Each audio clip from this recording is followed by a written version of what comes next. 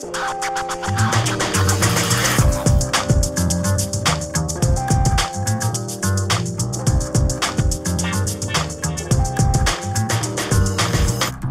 boys and girls, the Junkman here with another detailing related video.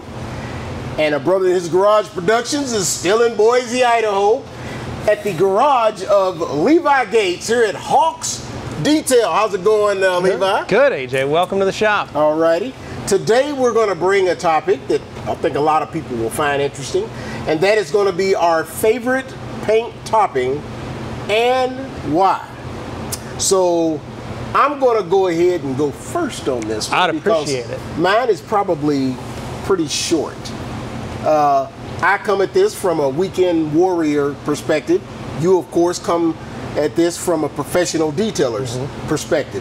What I like to do is once my paint is perfected, is I go to a sealant. Usually the sealants I use require up to 36 hours to cure. Once it cures and I have wiped it down a second time, I then use a Carnuba paste wax on top of that. And I'm a big fan of Colonite's Carnuba paste waxes. So that combination right there works really well for me, which is different for a lot of folks. And that's mainly because, one, I know how to touch my paint. I don't touch my paint wrong. I don't create damage. So that works. Number two, I have a garage. Yes. And that is really nice. I am not being bombarded by the elements. So I don't run into that. Number three, I'll mention it. When I'm at the supermarket, I park at the supermarket down the street. Yeah. I park way out in the back 40. So I'm real cognizant of when I bring the car out, where I'm going, and I pay attention to all that stuff. Now, this is also a reason why I would hate to have $1 million car. Yeah. Because if I'm all skitsy about it was $50,000 when it was new, everybody still thinks it's worth $50,000 when they see it because I take care of it. But if I'm skitsy about that, I could just imagine, I probably would never drive like what's the Enzo? Yeah. Ferrari Enzo. I probably would never drive the thing, and that'd be a waste of a car. So because of the elements that I expose my car to, which is really only spring and summer, or I should say summer and fall. Yeah. Because back in Kentucky, we get tornadoes and hailstorms and stuff. So summer and fall, I'm driving it. Winter and spring, it pretty much sits. Yeah. So. What do you use on your daily driver? And that's a great question. That is a great question. You got to drive it in the winter. You got to drive it in the spring. All year round, through all weather, everything. And a lot of people ask me that question. And the answer is nothing. I don't do nothing to that daily driver, man. I treat that thing like this. As a matter of fact, it looks so ugly that when I'm driving down the road, cars move away. And they're like, he definitely ain't got insurance. That's the way they look at that car. But I love that because I can drive it to the supermarket, park right next to the handicap spots, bam, doors are coming up against it. But it's made out of steel, or metal, I should say. It's got them metal bumpers on it. It's a battle wagon. It's a 79 El Camino. It's got a whole bunch of money in the motor and the drivetrain. Yeah. It's a sleeper. It's what I use to make guys with new cars feel bad. That's what I have fun doing with that car. Yeah. But that keeps me from having to worry. So I've kind of got a unique situation, right. Unlike a lot of folks who want to take care of their daily driver. So my answer is drive a beater. Yeah. That is really not a beater. And use a good proper paint sealant and Carnuba wax on your yes, on my good car that I'm gonna drive when it's really nice out. So that is the way I work it. It works great. I left some water spots on the car for at least 8 months. They washed right off. Yep. Didn't even think about etching into the clear coat. So from a weekend warrior's perspective, who has a car that sees only certain conditions, I have a certain way of protecting as far as having a garage and stuff. This is the way I do it. It is not conducive to everybody out there, but it works great for me. Now, from a professional detailer's perspective, let them have it. Well, it depends on the price as to how much the customer wants to spend on their vehicle. I basically break things down into levels of protection as to how long of longevity they want to put. I want to find out how they care for it. Do they run it through a car wash? Do they wash it at home? Do they, do they take the same level of care? Are they bringing it to us and then it's going to sit in the garage for and only drive out in spring and summer? In Idaho, we still have 4 seasons here. So it just depends on what it's going to see. We have de-icer and things like that that are going to sit and do a lot of damage to the vehicles. Now, so it depends on the price and how they want to drive. That's my first thing I check for. Okay, and one thing that we definitely should point out is you'll see advertised waxes and sealants, and they'll say, this will last 3 years, this will last 6 months.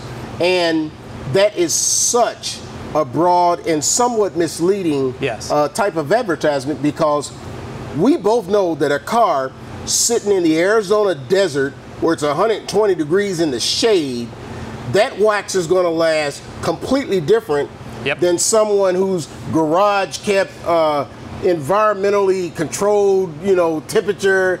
It's going to be 2 extreme different lasting times for that product. And so when you read that, definitely for the viewers, when you read something like that, you have to consider the environment that your car lives in. Garage, not garage, the extreme weather conditions, all of that stuff has to be taken into consideration. Yeah, so I basically find out how much they're looking to get. So if I have a customer that comes in 4 times a year and they keep their car really clean already, and maybe they hand wash it themselves at home, then I'll get them on something where they don't really need a lot. We're basically keeping the paint as revived as possible and protected. Now, I'll use different types of sealants. I'll use different types of waxes. We'll use spray waxes from Optimum or MVP. We'll use paint sealants from Optimum and MVP. We even have our own in-house Carnuba paste wax called Master Shine, and we'll use all of these things on customers' cars. I also do ceramic coatings for customers as well. Again, it's a price point. It's how much do they want to spend on their vehicle? How much are they looking to get out of the paint? Now, on a customer's car they want to run it through the car wash 3 times, 2-3 times a week, and it's the brush wash that beats up the car. I don't, in full faith, enjoy selling a ceramic coating to a customer with that. We're talking thousands of dollars into correcting the finish and then coating it for them to literally destroy the paint. I mean, it basically looks like someone washed it when they're through and they've come back 3 to 6 months later that they've washed it with a Brillo pad.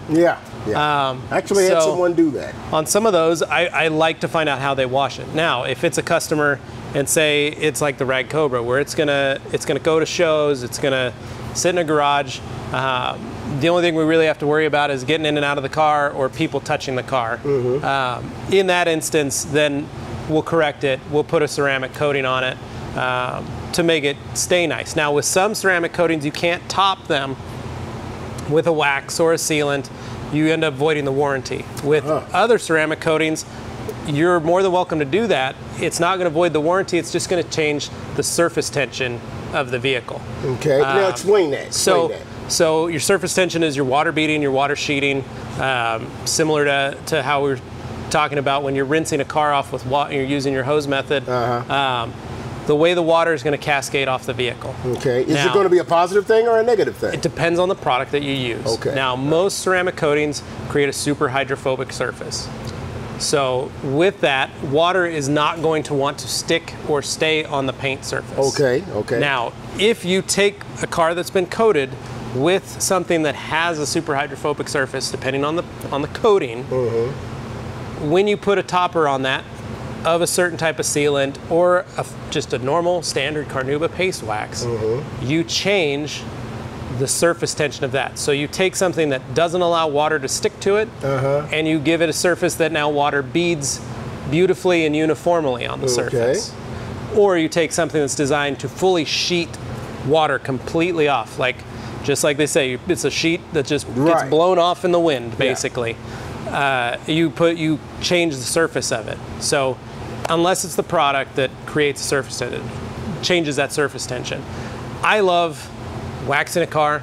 There's something therapeutic and zen-like about that. Yes. And so I try and sell coatings and products that work with customers that want to do these things. Now, on the coatings, you explain that there's different types and the different types of ways that they react, the things that you can do with and without them. Is there any kind of certification required to become a shop that installs coatings? Depending on the coating.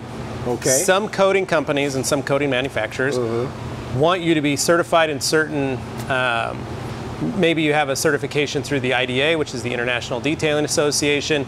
Maybe you've attended a detailing school, or they ask that you be an authorized user. Certain companies ask that you send in pictures or videos of your correction in full sunlight.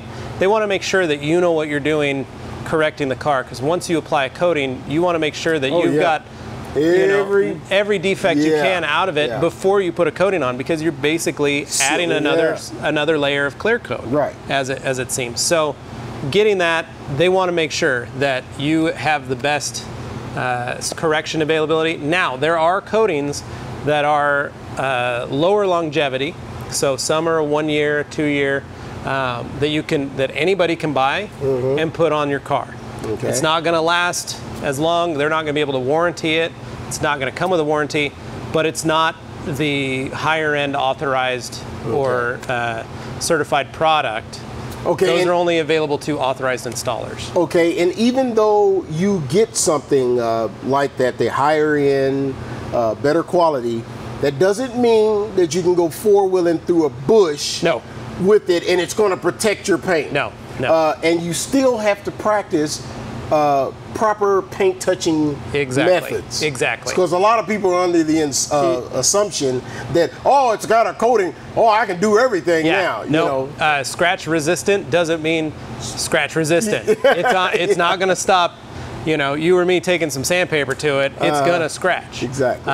What it is going to do is, I've got a coating on my minivan, and I've got a 2-year-old little boy. He likes to take his Hot Wheels car and walk in the door and run it down the side like a racetrack. My daughter will grab a stick and bring it in to show me while I'm working in the garage next to the car. I love Daddy. Yeah, and she'll show me the stick. Now, having that coating allows me a little bit of comfort, because I know that hopefully it's going to protect against those things. Okay. I know it's not going to fully protect, but it's going to give me some level of, the ability to sleep at night. Okay. That I'm not going to spend a few hours fixing the door or something. Okay. But I do train all my customers how to take care of their car after. If they get a coating, and they get a coating installed by our shop, we teach them proper washing techniques. We make them come back in after the first month, show them how to wash the car. We provide the first car wash free, show them how to properly use their car. We provide them with towels and products to make sure that they know how to do it at home. And some of them come every month or every 2 weeks and get their car washed here, because it's just easier. Okay, so I think it would be fair to say, coming from a professional detailer's point of view, that you are pro coatings. Yep. And think they are worth the money. They are worth the money. Okay. As long as you know what you're getting into. Okay, all right. And coming from a weekend warrior's perspective, as of July 19, I'm a decade behind, 2016, I have not played with any coating. So you're going to get the thumbs up from Levi, and you're going to get the neutral from the Junkman, okay? So I'm still out to lunch on that one. So that right there covers our favorite paint toppings and why we like them, all right? Coming from Boise, Idaho, this is the Junkman hanging out with Levi Gates at his beautiful garage here. This is a nice place Thank you got here. Thank you. I really enjoy it. Hawks Detail. If you're in the Boise, Idaho area, you can come over here and have your car professionally taken care of in Boise, Idaho. Home of the ragcompany.com. This is the Junkman shining out. If you really liked this series and you want to see more, you need to voice your opinion. Write it in the comments section. Give the Rag Company a call. Give Levi a call here at Hawks Detail. Or email me at levi@theragcompany.com. There you go. And again, let us know if this is something you want to see again.